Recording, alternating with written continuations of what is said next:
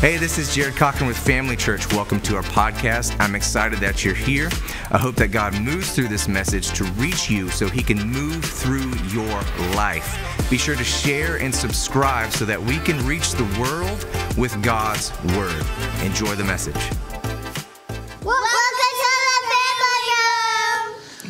Welcome back to another late start Wednesday.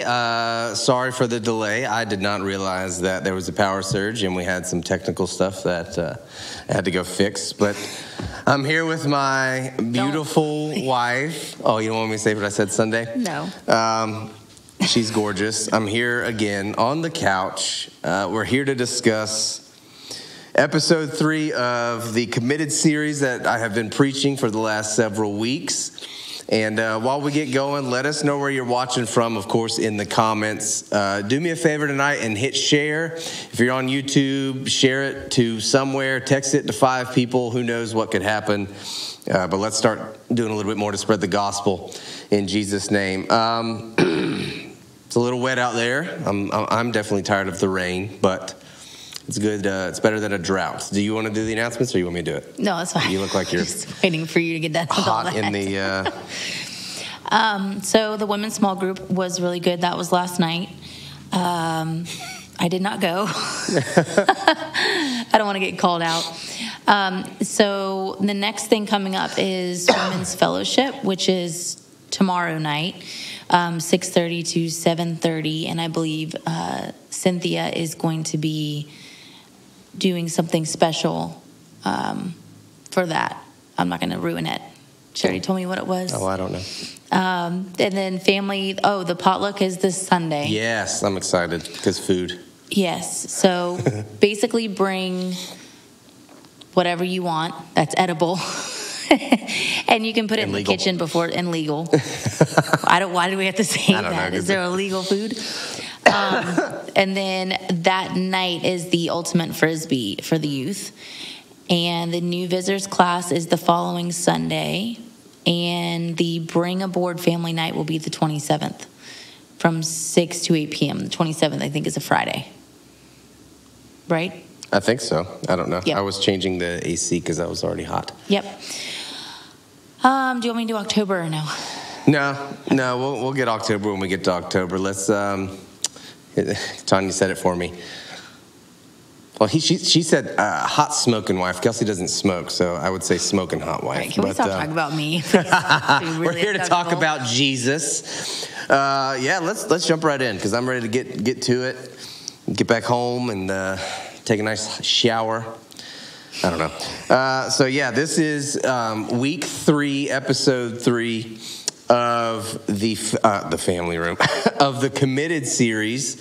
Going in from the life of Jehoshaphat, we started in 2 Chronicles 17. The end goal is chapter 20. But if you've been paying attention, if you've been here watching, if you haven't, go on our YouTube, watch the series. It's a great way to spend 6 hours. If you're driving to Georgia. If you're driving to Georgia, you want to hear Nebraska, just straight truth from the Lord. Colorado, throw Wyoming. it on. They've gone. I've gotten shorter each time, and this coming Sunday chapter, each one has gotten a little bit shorter. Yeah, until you pray. Hey, that prayer, that was the Holy Ghost right there. That was a fire prayer. That was awesome. I felt charged myself, and that was completely God. But, so this Sunday will be chapter 19. It is the shortest chapter. It's only 11 verses. So we'll see what happens there. Huh? But yet, you will find a way. But yet. We've got all eternity in heaven to just enjoy the Lord. So why not get as much as we can down here?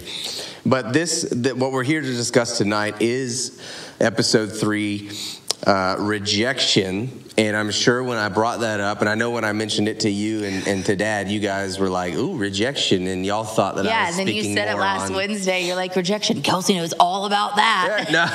I mean like that. I don't know. No, but I was getting more, and I did spend, I think, a couple minutes talking about, just the rejection that, the way people react from rejection that they get from I say men, but I mean man and woman, just human rejection. But the main focus of this was the fact of the rejection of the word of the Lord. So if you don't know this story, just a quick recap. In 2 Chronicles 17, Jehoshaphat, the fourth king of Judah after the split, he's a descendant of David.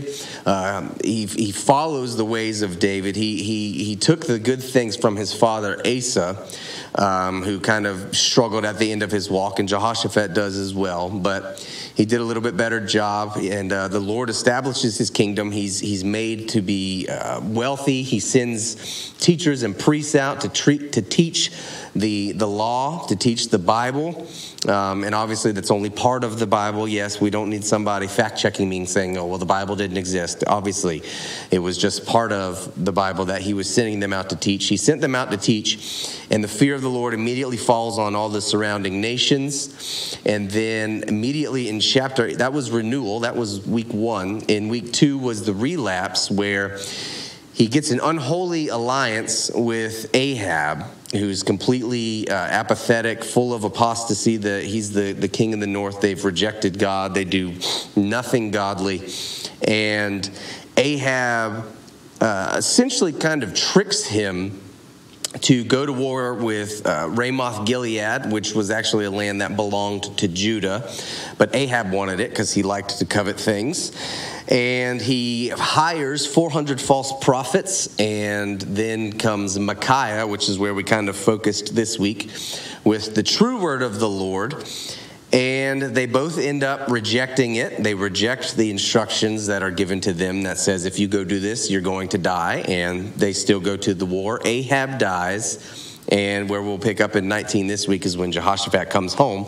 But the whole thing was just about rejecting the word of the Lord. And at the end, I tied it into 2 Timothy, a little bit on the end of chapter 3, but mainly the first couple verses of chapter 4 that talks about in the end times where there is just a complete rejection of God's word, and all that's getting not all that's getting preached, but a lot of things that are getting preached is things that people want to hear for their itching ears. And if you have a favorite quote, as always, put it in the comments. We love to see what you guys say and jump off of things. What do you think?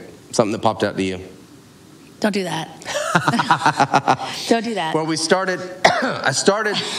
my main focus was in verse 12, and it was kind of hard because it talks about all of the prophets, without exception, are predicting success. They're all predicting the same thing. And something I said at the beginning was just that prophets don't predict.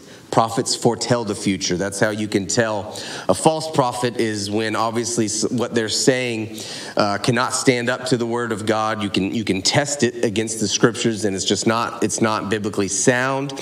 And also the fact that whenever a prophet told something about the future, if they were a prophet of God, it would come true because it was God giving them the vision of the future, God telling them to speak it, and obviously it was and would and will come to pass. But with a false prophet, they just fill your head with lies, and they'll tell you, you can see it today with stuff like, oh, follow this 18-step thing and pray these 8 different prayers a day in your mirror for 6 months, and God will make you a millionaire type of thing. And obviously that's just a big hocus pocus lie, and that's just not how God works. But that was just the thing of just prophets don't predict. Have you I'm not trying to throw you under the spot, but have you ever seen anything? Have you seen anything yet? Because I don't mean this in the wrong way, but you do watch more reels than I do, because you're always the one that's like, have you heard of this? Have you seen this? And I'm like, I have no idea what you're talking about. And you're sending me like 9,000 reels in my Facebook messengers. But it's okay. But I do watch. You don't watch. I do. I just watch them all in one big dump instead of all throughout the time. But have you come across anything that's like, just you hear it and you're like, this is not, like, what is this? No. I see it all the time. I see it all the time. It's really frustrating. Huh? We watch completely different reels than each other. Yeah, that's the thing with the algorithm. Humor, and you're watching like the really. You like the funny stuff, and I'm just like, get me into conspiracy theories and crazy people that think they know what they're talking about with the Bible. But no, I see it all the time, and that's social media it is a beautiful thing to be able to connect with people like this. Like we're live right now, we can connect with these people watching. But there's also the dark side of it where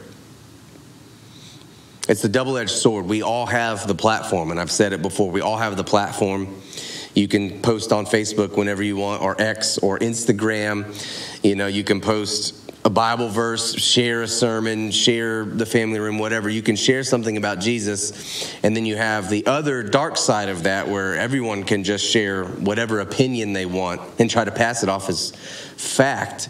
And now we have the unfortunate side where there's just so much false information that comes out onto these things. Mm-hmm. And I come across it all the time. And that's why you have to, that's what's important about staying in the Bible and staying in the Word and knowing the truth and knowing the Word. Because if you just go on the internet and, you know, your whole Christian faith is nothing but milk.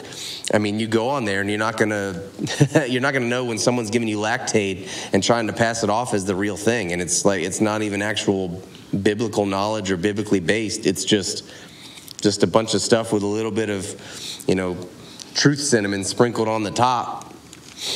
That way you think you're getting truth cinnamon. That's what they do. They give you. I was thinking about this. They give you just a little bit of truth. Yeah. And then all the rest of it is lies, and it leads all these people down these dark tunnels and these dark paths, and then it leads these people to thinking that they've actually got like the true Bible and the true gospel and all this, and you know, then they start looking into all these other books that aren't even in the Bible and it's not canon, and then they get into just all this stuff, and ultimately what it does is it leads people just to completely reject Jesus, and that's where we are. But do you think they know that they're doing it? No, they don't. In the Bible, excuse me, it talks about how the God of this world, little g God, which is Satan, this world is essentially his kingdom until Jesus comes back and imprisons him in hell, and there's the new heaven and the new earth type of thing. But the Bible talks about how he blinds the minds of the unbelievers. That's what makes it so difficult to preach to people and to try to reach the lost, is because they don't realize they're lost. They're just completely blinded. Their ears are shut off. That's why you see, like you've seen it, the street preacher things that I watch, and they're just like covering their ears and screaming. The demons are literally trying to stop them from listening to it. And that's just the thing, is some of them, yes. That is, so have you heard of the unforgivable sin, when you blaspheme the Holy Spirit, the one sin that can't be forgiven? No. Excuse me. So the Bible talks about how if you blaspheme the Holy Spirit, that's like the unforgivable sin. Mm-hmm. And the truth of that is, what that is pertaining to is these people that have hardened their heart so much against God, like Pharaoh in Exodus, where his heart gets hardened. He sees the signs of God. He knows he's being judged. He sees everything, but he sets his heart and hardens his heart against it to reject God. That's why it's the unforgivable sin. They reject the pull of the Holy Spirit. They reject conviction so much. They reject God so much that their heart gets so hardened that it's essentially impossible for them to come to God, to repent, and to be saved, because they've rejected it so much that they're just completely shut off to it. That's why it's the unforgivable sin. So with these people, just say it's not like you're saying with the demons and everything. Let's just say it's just they're plain rejecting it. Do you think that's more fear-based? Do you think it's a fear-based of rejection? Do you think if they acknowledge that there is a heaven and a hell, do you think it's not necessarily them not wanting to do the right thing? Maybe they're rejecting it out of fear, because once they acknowledge that there's a heaven and hell, they realize and have to come to terms that they may be going to hell right now if they died tonight. So do you think if it's maybe it boils down to, not everybody, but maybe some are just, it's a complete fear reaction to reject, because once you realize and no longer reject, then you have to come to terms with what you need to do. So Yes. maybe if it's ignorance is Sorry. bliss. Honestly, you can't even say ignorance is. And I don't Well, I didn't mean mean it it. like No, that, I know, but I'm saying, like, if I'm they just don't saying. really there's think not about even- it, and if they just, like, la la la, I can't hear you type of thing, It's control. it's not going to become a reality. It's fear, and it's control. The reality is God is within all of everyone. That's like the people. Their argument wants to be like, well, what about someone in some remote village that has no access to internet or anything like that? Well, we don't even know about them. The Bible says that, like, literally you can see God in creation. We're designed within us. He's put it within our DNA to know that he's there and to worship him. Like, it's within us. So the thing is, like, everyone knows essentially there's something within you that knows there is a God. There knows that he is there. But the thing is now, it's a weird thing. So we live in a time now that you can literally prove the Bible without the Bible. There's so much historical evidence. There's so much just evidence, period. Science eventually, no matter how much they want to reject God, science always catches up and proves the Bible. Even if they don't want to, it still does. And it's just, you can literally look all throughout history. I mean, Jesus revealed himself to over 500 witnesses. There's just so much evidence that proves the existence of Jesus, and that proves the resurrection of Jesus as well. And basically what it boils down to now is, it's not a lack of evidence that stops people from believing and coming to God. It's a pride issue, which is obviously the first sin that was committed, was Satan being prideful and wanting to be like God, so he gets cast out of heaven. That's what I would refer to as the original sin, if you will, like the very first sin. And so yeah, the reality is just like we all know, and there's evidence, and people want to say there is no evidence, but there literally is. There's so much stuff that proves the Bible. You don't even need the Bible to prove the Bible. There's so much stuff that proves it. And the reason that people reject it is because they want to be in control of their own lives, which probably, I would say, yes, does kind of boil down to a fear issue. I don't think that's every single one, though, because you have to think about it, too. You've made the point before that a lot of people look at God as how they had their father, like a role model with their father. So, and I'm just kind of looking at this at a completely different angle. But if, some people also might reject it on the fact of completely walking hand in hand, tied up with how they handle human rejection. So if they can't fathom someone actually loves them, they're not going to want to hear anything about it, because they're going to associate that rejection with every type of human interaction they've had in their past. So you get what I'm saying? So if you're sitting here and you've faced so much rejection from every human not every human is going to do that, but if you've been hurt enough, you're going to look at people in a whole different lens. So if you're thinking, this is the person that created, or this is God who created everybody, and everybody's treating me like this, well, isn't that kind of how he is too then? There's no way that he's going to love me like that. So the only reason why I'm bringing all this up is because I was thinking the other day with rejection,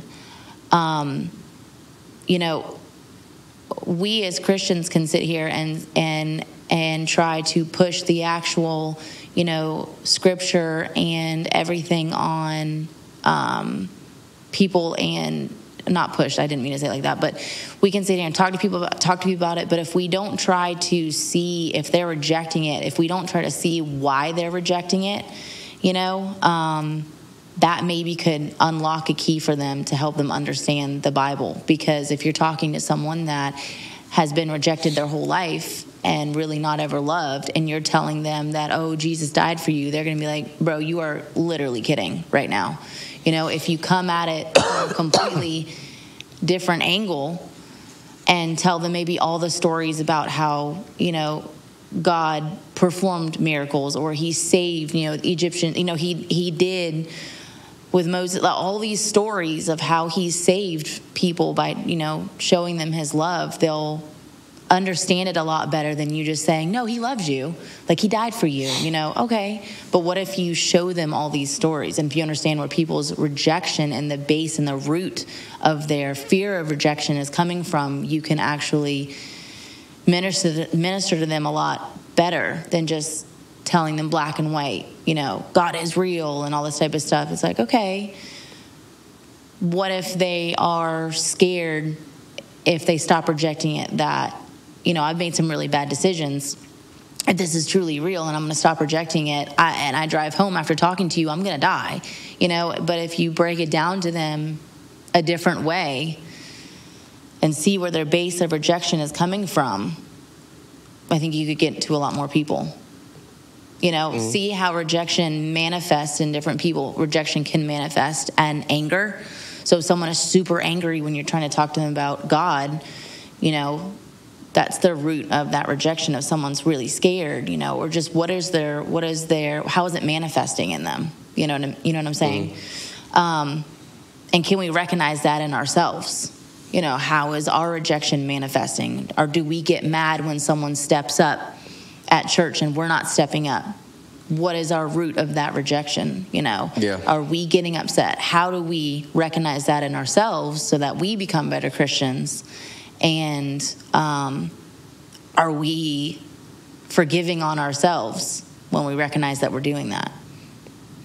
That's what I've said. That's similar to what I've said before with just how some people's view of God is based off of their earthly father. So if you had a father that rejected you, rejected loving you, didn't show you love, maybe he just rejected your family and abandoned the family. Maybe it was an abusive father and an angry father. That already warps and twists your mind to how you view God is. And that's what I think leads a lot of people to thinking that God's this angry, judgmental God, that he's not loving, and it's just, the Bible says that, no one is without sin. We've all fallen short, and it's all an even playing field. I know that a lot of Christians love to, think that there's different levels, and they think that, where was I going? That one sin is greater than a different sin type of thing. And it's like, man, sin is sin.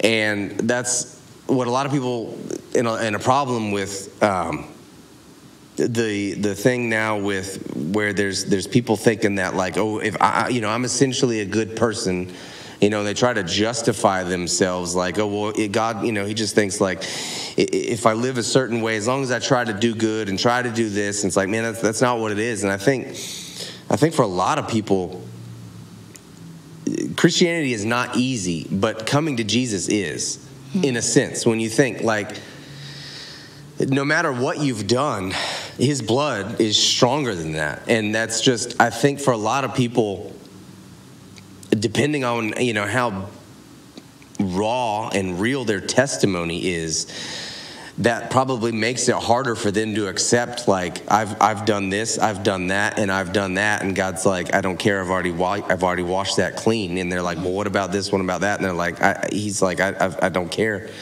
My son has already died for you. Yeah, it goes along with that little 30-day book I just got that I showed you, little brown book. I forgot the name of it. I don't remember. It's like Grace or something. It's a really cool book. I can share the link later, but it's 30 days, and it's written by a pastor's wife, and she has little stories of. It's really hard to explain. And obviously, I'm only like 2 weeks in, but it's such a cool book. And today, she was talking about how she went to go get her hair cut. And her hairstylist is a Christian, and she was getting her hair cut, and her hairstylist goes, well, how's your quiet time? And she said, I was completely, and I have been having this issue, so it was really cool to read today. And she said, how's your quiet time? And she said, I was completely embarrassed and I didn't know what to say. She goes, because I had just had a baby a couple months ago and I really wasn't having quiet time. I was praying because I was really scared all the time because I just had a baby and I didn't know what I was doing, but I hadn't had a quiet time. And she goes, I immediately felt very guilty, very upset, God's mad at me type of thing because I haven't spent any quiet time. And she kind of broke it down and, just said quiet time is, just go back. Once you realize, oh man, I've dropped the ball. He's waiting right there for you no matter what. And you just, say, I'm sorry. And you don't have to sit here and she said it awesome too. And I think I've said this before too. She goes, your quiet time can be 7 minutes. It doesn't have to be 45 minutes in a dark room. It just needs to be a moment of just peace and, it could be in your car by yourself, turn off the radio. It doesn't have to be this big deal. And it was a really, really cool. I can share that book. The book, it was $8, and I really wasn't expecting a lot out of it. But I bought another one that was from Joyce Meyer, and I was like, and this one is really good. So, like you were saying, people get caught up, and I've done this, and it starts to snowball, and there's no way it can go back. But you have two choices. You either go more into the sin or you stop what you're doing. If there's two choices. So it's kind of like, yeah, you've already done it. We can't go back. So you can either stop right there and don't make the snowball any bigger once you realize it, or you can sit there and make the snowball bigger and, he's still going to feel the same way whatever size your snowball is. But you might as well just stop. And that's the thing is the Holy Spirit will convict you. Yeah. And the devil will condemn you. You can get to that point where you're like, man, I haven't read my Bible in 4 or 5 days. And then that's conviction. Like, oh, I need to do this. Yeah. Condemnation, what the enemy starts to do is like, oh, like that. God's angry at you because you haven't read it. God's disappointed in you because you haven't read it. God's mad at you because you haven't read it. And that's just not how that works. Of where you're, that's not how that works. That's how the enemy gets in your head. God's not angry at you because he's a loving father. Does he desire to spend time with you? Yeah. Yeah. We're all human. We're not perfect. Some days I miss, and then I spend the next day trying to double up because I don't want to.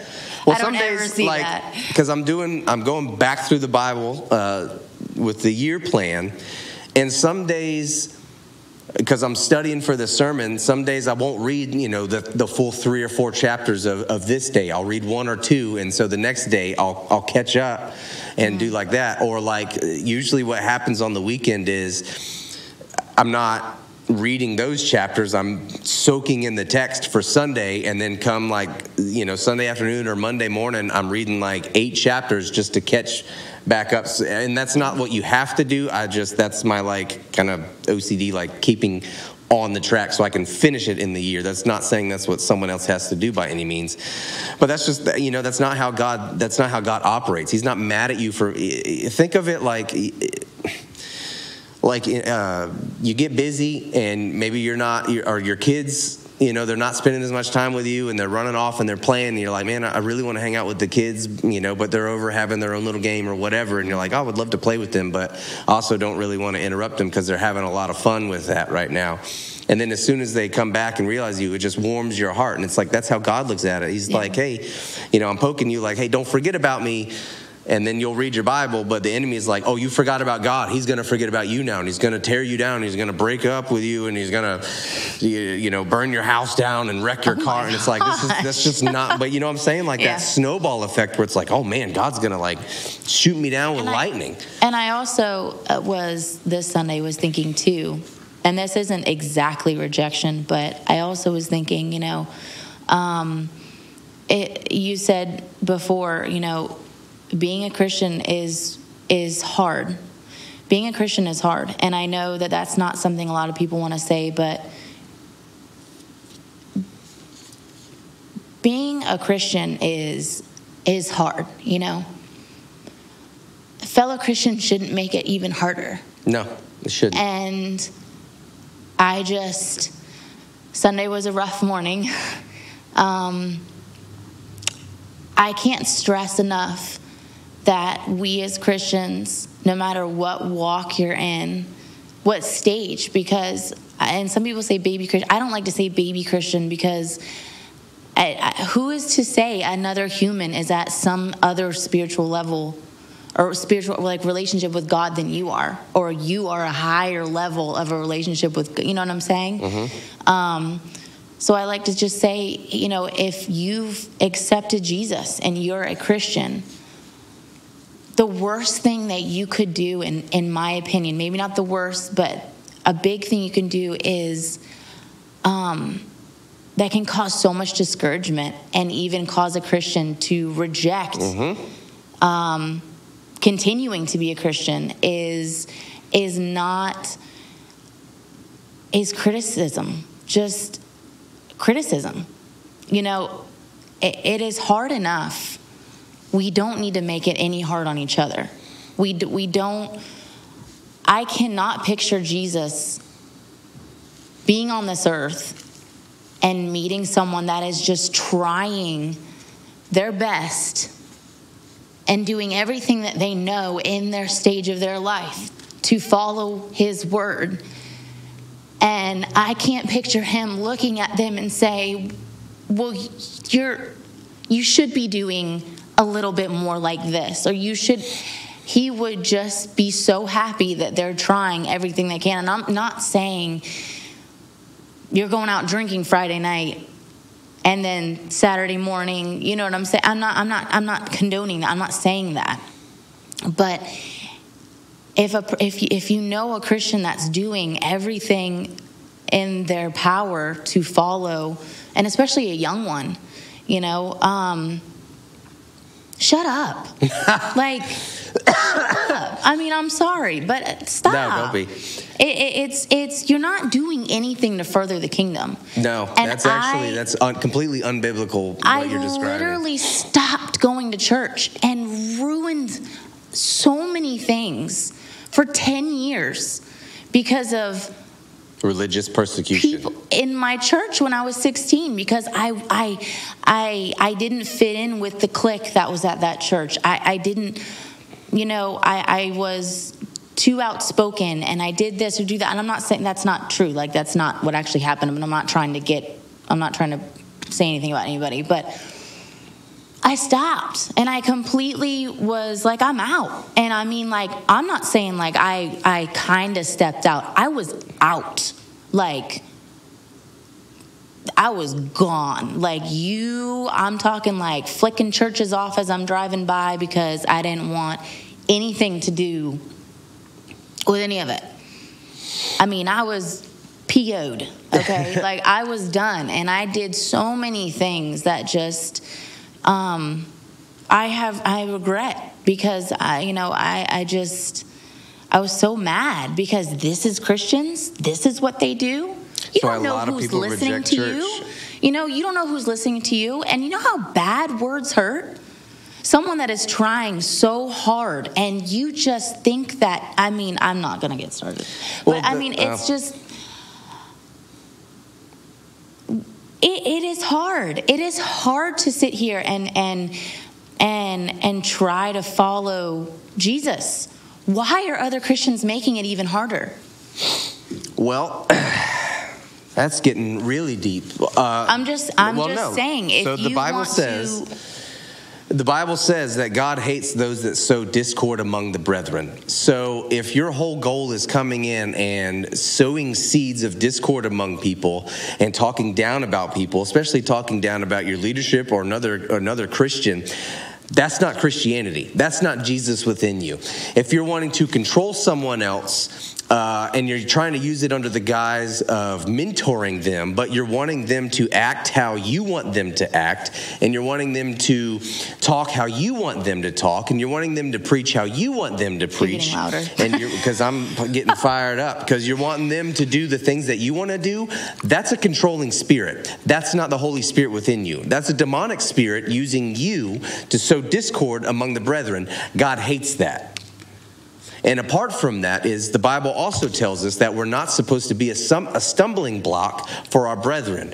So when you come to church and then you get completely judged in the wrong way by someone else that's a Christian, and it causes you to stumble and then reject your faith, that's evil. And that's evil. They were used by evil to cause you to slip into evil. And I'm glad obviously you're back and everything's fine, but that's the problem so much now in society is we keep talking about church hurt. Julie just said it, and it's not church hurt, it's people. Well, yeah, people I'm just saying, I know, but we call it church, and it makes people reject God because we've gotten up on our high horse thinking that somehow since we've been following Jesus for 15 years, we're better than the guy that's followed him for 15 minutes. And that's just not the case. Yeah, you might have more knowledge, but when you're not showing any fruits of the Spirit by loving those people, how is that God? And just like that, like sowing discord and then judging you and telling you you're doing this wrong and you're doing that wrong and you're doing that wrong. No, that's not Jesus at all. I mean, yeah, Jesus, he met with the sinners and he said, go and sin no more. And I know I wasn't the only one because it affected my parents too. I mean, they didn't take the route I did. My parents have always been saints, and they just did their Bible study at home and they watched church online, but they stopped too.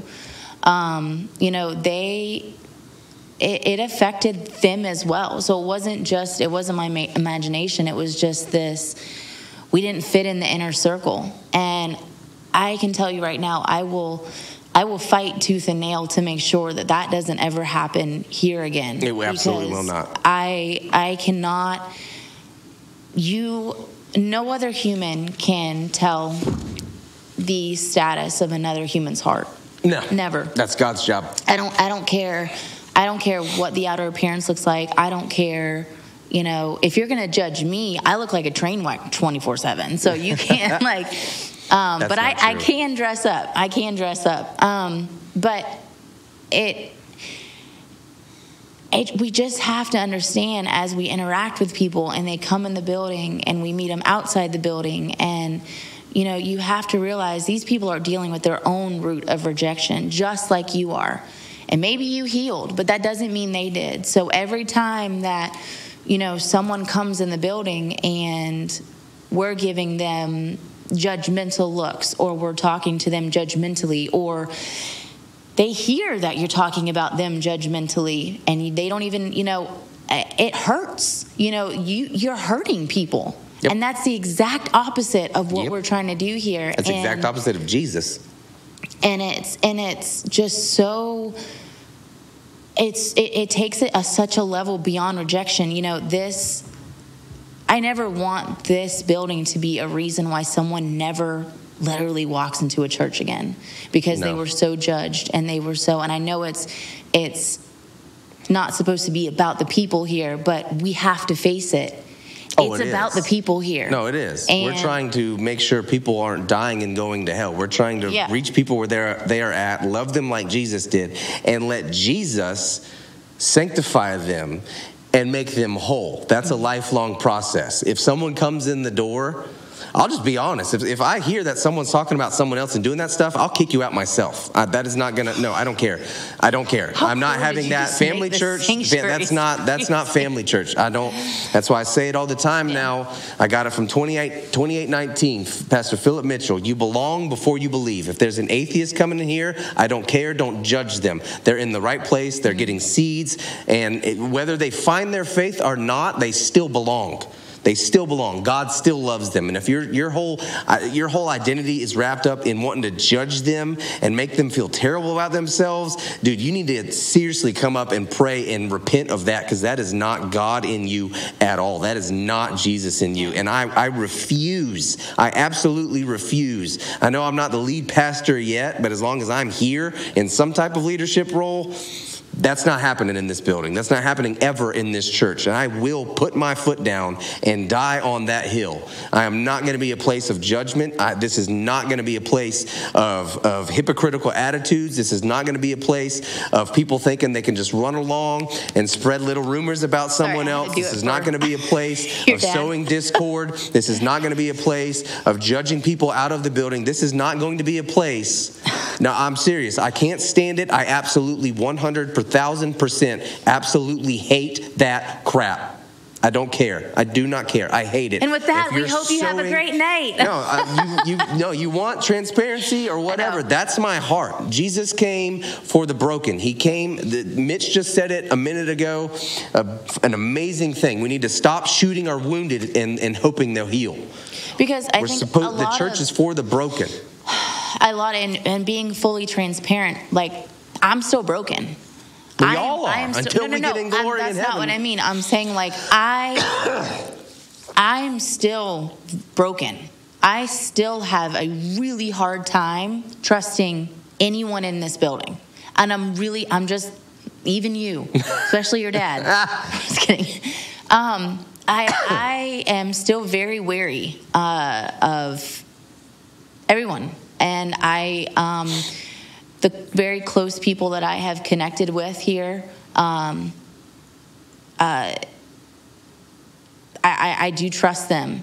But it took a really long time for me to get close. That's why I have a really hard time coming to small groups. I know people are probably, she didn't come. But it's like, I'm sorry. Also busy and have kids we're here every other day of the week. No, I could have made time. I wasn't doing anything, I'll be honest. But I really I'm still very broken. So, and I'm not saying this as a pity party, but, I don't come off as like that, I don't think. I don't think I do. But, like, deep down, I'm still very church hurt. I'm still very broken. And do you see, not to stop you, but do you guys see what that causes?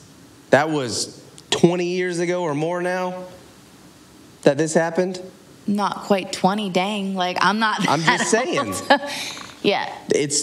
It's been a long time, and it still hurts you. That's why it's important to not be that judgmental, hypocritical Christian that is the stereotypical reason that people leave the church. Go ahead. But my point was, be gentle, not a gentle to where they get away with everything. Because I know someone's going to twist that. But be gentle with people that you think are just fine, with people that are I'm not leading anything, but, I am the daughter-in-law of your parents, and I'm your wife, and you're doing and you got it,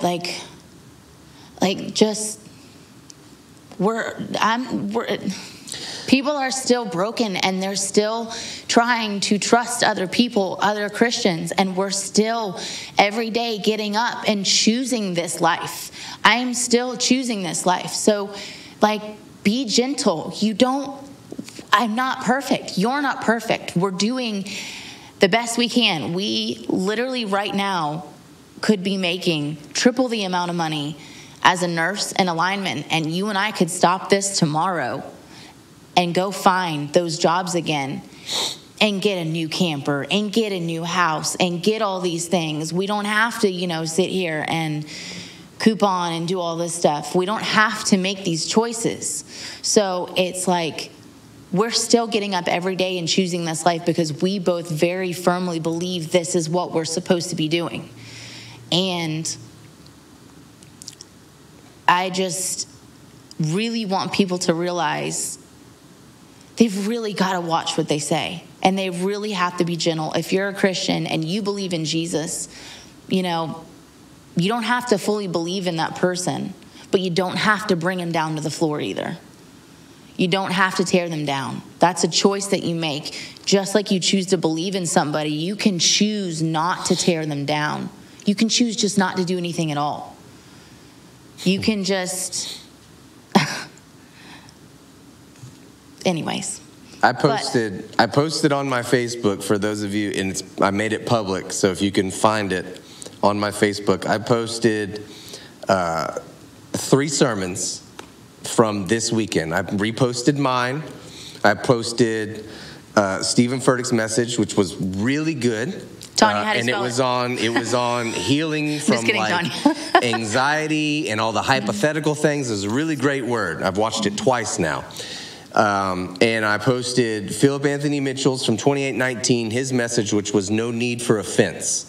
And everything you just described was pretty much what his sermon was on, was about needlessly and pointlessly offending people, causing people to stumble just because you're doing something that you don't need to be doing. Because exactly. Your fear of rejection. Because your fear of literally losing control, your fear of rejection. And maybe that's not it every single time, but literally there's like just a handful of things that it boils down to when people react the way they do. Mm-hmm. You know? That's why I made the point, like, that I think, and I went through, I can't remember how it came to me. I was thinking about something, and it was just like I went through this whole scenario, just like breaking down layer and layer and layer, and then at the bottom of it, it was just the Holy Spirit spoke into me that rejection is born out of self-resentment. You resent something within yourself, and that's what I was talking about Sunday. You resent something within yourself, whether it's your physical appearance, something wrong with how you look, or that was not something wrong with how you look, but you think something is wrong with how you look, how you speak, how you act, how you sound. Something is within you that you resent, and it makes you get just such like a self-hatred in some type of area that you begin to reject other people. So it's like, if I was really short and I'm around all these people that are a foot taller than me and I'm insecure about my height, I'm going to start rejecting everything that those people say because I'm insecure about my height and I'm mad that they're taller than me. So it makes me take it out on them and hate them and spread rumors about them and talk bad about them and all this kind of stuff, all because I hate how short I am. Does that make sense? It's like that kind of thing. So it's just we reject people because we resent something within ourselves. But that whole message was just like, there's no sense, and I said, yeah, the Bible is offensive, but I didn't mean it like how that is, but it's like offensive, yeah. And he was talking about, so the one of the illustrations he gave was that he went somewhere overseas in Israel or somewhere, and wherever they were going, they didn't want him to walk in their church. They didn't want people wearing their shoes or something like that. I don't remember what it was. Mm-hmm. And he was talking about, he's like, well, I'm a Christian, I've got this freedom. Who is a man to tell me, what to do type of thing. Like I've got this freedom. Mm-hmm. But he said, I can't remember the word that he said, but he's like, I just kind of put a temporary block on my freedom so that I don't offend someone else. Mm-hmm. And Jesus did the same thing. He brought up the thing about taxes and the story. He broke it down, and Jesus hadn't paid the tax. But since Peter had already said that he paid the tax, he told Peter, go and get the money and go pay my tax, go pay your tax. That way we don't offend them. And it's just like that. Like, church is a hospital for the broken. Mitch, my baseball team is perfectly fine. Have you seen? Didn't yours just win? Yeah. Well. Yeah, I don't know. It did. Yeah. His didn't. How's Acuna doing? I have no idea. I'm just saying this. But no, actually, that's Phillies just the thing is, church is for the broken, and we're all broken in some way, and it's just, who are you to come in and think you're the doctor? Jesus is the doctor. That's the way you said it. I'm so tired. And another thing too is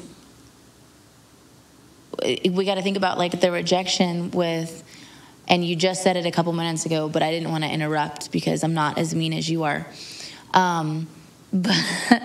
But how the thing that I read the other day, bro, the thing that I read the other day that you started busting out laughing was the rejection where, like, you know, if we are in an argument, I get really mean really fast, you know, and it was the thing, but remember, like, I got really mean. It's because I try to push you away first because of how bad I don't want you to leave. Remember that little thing? So it's kind of the same thing, you know what I'm trying to get at? And it's just, it's like self-destructing. Yeah. Yeah. It's self-destructing. It's just, there's so many things. If we would literally just read the Bible and do what the Bible says, we could avoid so many pointless confrontations and conflicts and issues, but nah. We don't argue. I'm just saying, like, hypothetically, if we did, what I call uncomfortable disagreements. Which we don't. Sorry, we're not you, Philip and Kathy, and never fight. No, if anybody says they don't argue, they are a bold-faced liar. Your parents literally don't argue. No, they just don't do it in public. Nobody doesn't argue. I mean, that's just the dumbest lie. I love them. We don't ever fight. Oh, you probably have the worst fights out of anyone because you're trying to say you don't. Anyways. But yeah. So yeah, just the rejection thing, you know, we've got to get back to emulating. This weekend? Yeah, because it's 7. You said that we were going to be done in 45 minutes. Oh, wait, I got to point at the timer. I'm trying to help you. It's fine. You're like, no, you said you're actively working on making it shorter. Good. I am. So I'm actively trying to help you. We're there. Down. Listen, yeah. Then you yell at me every single time that I do not yell at you. No, so that is, we'll just wrap it up real quick. That is this weekend. I don't know why I'm holding up my folder. There's my notes. That is this weekend, last weekend was Rejection. This weekend will be, what am I on, 4? This weekend was going to be Refuting. This is chapter 19. I would say the subtitle is Rebuke and Revival, because that's what the chapter is. I'm going to call it Return. I don't like it. So this Sunday, come early, invite people, share this, don't share the live one, wait until we post it, and then share that. Leave likes, comments, and all that stuff. The live stream, if you share, I mean, you can do both if you want, but if you share the live stream, the video, once the live stream's over, like say the service is an hour and a half, you know, after an hour and a half passes, it shows video not available. So nobody, if they're late on your Facebook or they didn't immediately, like, were scrolling when you posted it, they won't get it. So the best thing to do would be either... and we can also type up something that shows our replay times too, where you could post like, hey, live stream is getting replayed. Are you good? But the best thing to do would be to share the sermon once it gets posted on the Facebook page, and it has like the YouTube clip. Yeah, so if that makes sense. Yeah, that's the thing, and I know it sounds weird, and I'm not trying to like beg for this kind of stuff, but we are trying to get the gospel out there, and it's by no means is it just us trying to blow up and get famous. I don't care about that, but people need Jesus. I'm trying to reach the lost. I want this to go as far and as wide as possible. And the best way to do that, like she was just saying, so the live videos, when you share them, they do end up getting archived. So what you need to do is, if you have TikTok, when the reels go on there, repost it, drop a like, drop a comment, because just watching things doesn't do anything. You have to give engagement. Engagement kicks the algorithm in, and then that's what makes other people watch it. With all the stuff, all the pastors that really make you feel something, because not just ours. You never know if you really feel a certain way about something you watch from any of the pastors. I can guarantee you that there's probably someone on your friends list that feels the exact same way. Go ahead and share it, because it's. It's good. Definitely the YouTube. Our YouTube is getting crushed right now with it'll come back stuff. Up. It's fine. I know it's all going to happen in time. But just as an encouragement to you guys, with YouTube, sharing it, liking it, commenting on it. It's the engagement is what furthers the algorithm. See, I told you your mom doesn't argue. They don't argue. I'm telling you, they don't argue.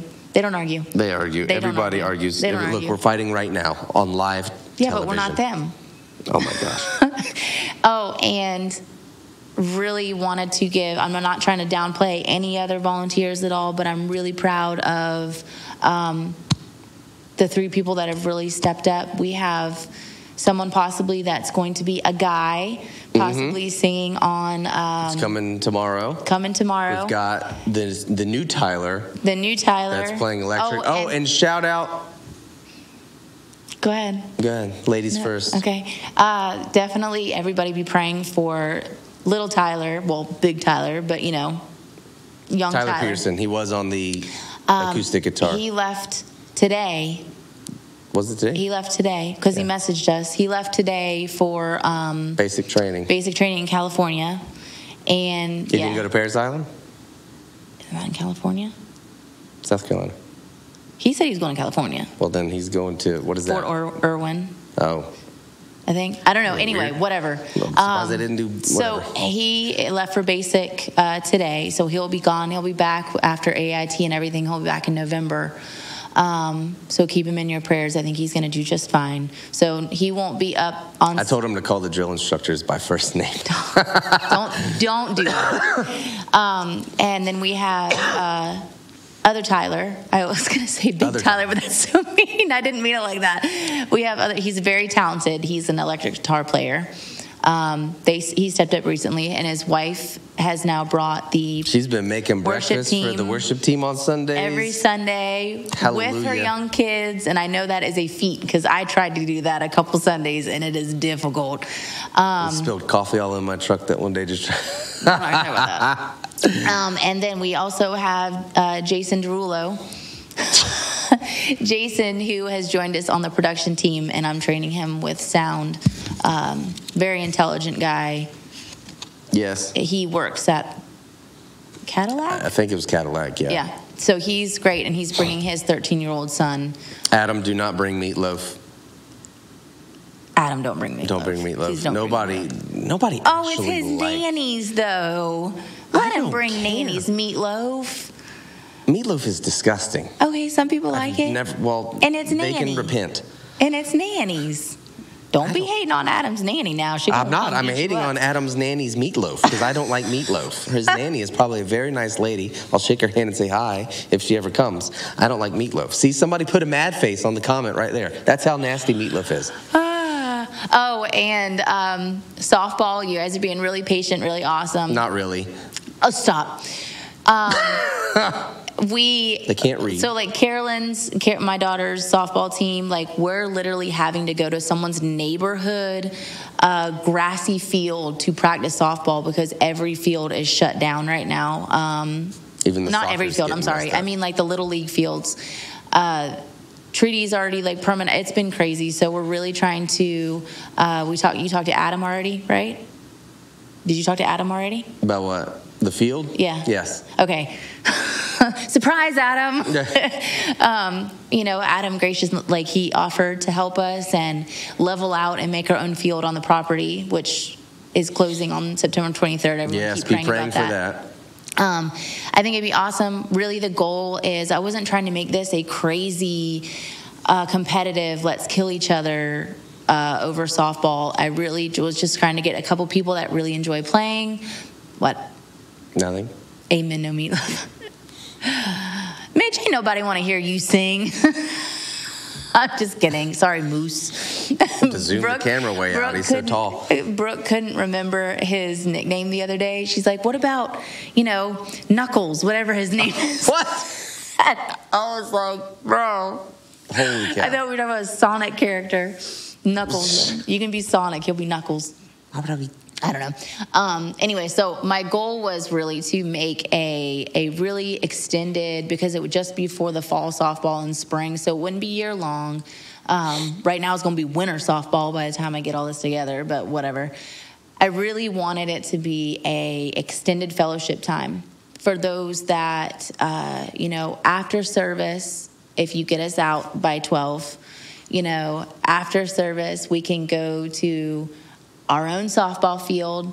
Poppy can bring the grill. We can do hot dogs and hamburgers. Everyone can have their little camping chair. And the people that are on the little play softball, kids can run around. And it's just an extended lunchtime fellowship with people that want to. And that was kind of my goal. That was what I envisioned with some, organized softball playing. We'll get there. And I wanted to see you in softball pants. Well, with that, this is the end of the family room. No, it's all exciting things. If you don't have our app, make sure you get our app, get on the groups. Gabby's going to play softball too. Random. But yeah, so we're working on the softball stuff. And plus it's soaking wet right now with all the rain. But yeah, just, we're trucking along. We got a lot of stuff coming up. Potluck is this Sunday. Absolutely no meatloaf. I will cast the demons out of this building in Jesus' name. Tina said, I'm not bringing meatloaf, but mine is good. No. She said she's not bringing it. Calm down. I hate it. It's disgusting. I don't like meatloaf. My dad used to make meatloaf, and it was my least favorite night of the week. I hope they're Sorry, watching. Dad. We'll find out when we get home. He's a very talented cook, right? But you've made some. I've never made meatloaf. No, not meatloaf. You've made some very interesting things over the years. We've been very interestingly poor. So I don't know what you want me to do.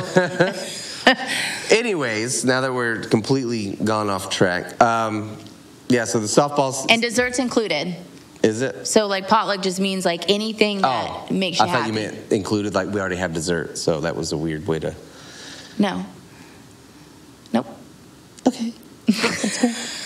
So you can bring, your favorite dessert, whatever it is. I mean, dirt cake. Mom, make the brownies. I say, Mom, make the brownies. Yes, I just thought of that. Dad, tell Mom to make brownies. My mom, please don't make carrot cake. She's going to literally kill me. I told her not to watch live because she has, the girls right now, so she won't kill me tonight. She made homemade carrot cake for my birthday one year. I mean, homemade. There were pieces of shredded carrot. Is that actually in carrot cake? I don't know. I've tried carrot cake once. It was disgusting. Know, but it was homemade, and she pieces felt of carrot so in it. bad. It's like cake with pulp. That's terrible. Who put? Okay, you don't need a dog her that bad. I'm not, but that's. I mean, she. I don't like pulp. Well, you remember the one year I made Carolyn's cake and I tried to make fondant and the donut thing? Oh my gosh! I'm not a baker. That was. I can cook now, but I cannot bake. I mean, I will ruin. No, I cannot. I will ruin. You get those little pre-made cookies, you know what I'm saying? And you just literally take them out. Because you go by the time. Well, when they're dripping wet, I don't think they're done. Gosh. The sugar cookies, yes. And the best ones. Yeah, and it says 13 to 15 minutes or something. And every time I'm like, no, go 10 to 12 and check it. It's got to come out soft. It literally is I'm going to go by. And it's like Dad cooking a steak 47 minutes on each side, and it comes out brown. I'm just saying. But I made a horrible cake, and it was the worst tasting cake, and it was the brownies. Mom said, "Okay, brownies." Good. Those are so good. I'm stealing the whole pan. Hey, Landon. Oh, look at that meatloaf. He said, "See, look." We gotta go. Okay. Yeah. So anyway, I made a really bad cake. Well, I'm just trying to make. My mom's gonna be really upset that I brought the carrot cake now. So I made a really bad cake too. It was horrible. Carolyn would not eat. Nobody would eat it. It was really bad. Fondant's really hard, by the way. I don't like fondant. It's disgusting. Well, I made it especially disgusting. It was not good. it was a job well terrible. So we rejected all of my notes. We rejected the time limit. We rejected staying on topic and on task, and that's all because we were talking about rejection tonight. I'm just making a joke about the word rejection. This is the only one we've actually stayed on point until somewhat. The end. So this Sunday, chapter 19, 2 Chronicles, return, rebuke and revival. I feel like we're watching Star Wars movies. What? Dude, and then I'm gonna make. It's building up to where I wanted to go, and it's just gotten better and better, I think. And I'm so ready for chapter 20. It's going to be. Are you going to be funny this Sunday? Because you weren't really funny this last Sunday. Thanks. I missed when you know, you're you're causing me to stumble. Okay. Can you be funny this Sunday? My feelings. I don't come up here. I'm sorry. I don't want to be like, I just have a quick question. I'm sorry. And I want them to witness this so that I'm safe so you don't kill me. Oh my gosh. I'm not saying there's anything wrong with it, but do you purposely talk about like the homosexuality and all that stuff every single Sunday on purpose, or does that just come to you? It comes up. Okay. I'm just wondering. No, so you can see my notes. I don't know if you can read this. There's not a lot there. Nobody can read that, Jared. Great. Don't read it. And all that is kind of... I'm just curious. Like, I don't obviously... No, all I come up here now is again. Like... Because I was writing it out, and now I just do it how God gives me, like the little snippets and little things like that, and I write that out, and that's my launch point. And I go, we're in my truck, Mitch, don't worry. That's so wrong. No, I hate you. Just, no, the problem is it's such a... Atlanta sucks. It's such a prevailing thing, and it's infiltrated the church, and that really drives me insane. It's completely infiltrated the church. We see it now all the time on the Facebook, that one post, the St. Augustine news page. Mm-hmm. Where can I find an affirming church? Where can I find this? And it's just like, man, there's such a drought of God's word in the church. It's like 1 Samuel all over again. The word of the Lord was rare, and we need it to be preached. And my thing is, like,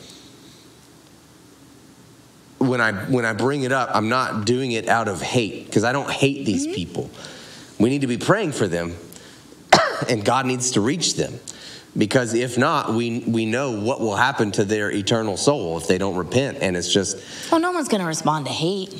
No one responds to hate, and I'm not trying to bring it up every Sunday, but the fact that has infiltrated the church, and we have churches.